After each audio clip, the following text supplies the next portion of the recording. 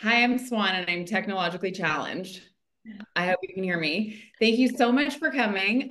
My book is right here. I Want You More. This is the best cover of my career. I had my launch last night, and these are the flowers that the Zibby team sent me, which look like they came from the bottom of the ocean. My book is about a ghostwriter who goes to the home of a client in East Hampton. As Kathleen said, they fall for each other, things turn dangerous. That's the quick elevator pitch. And I'm doing some more events. And if you live in New York, I'm doing some events with Zibby in August and would love to see you there.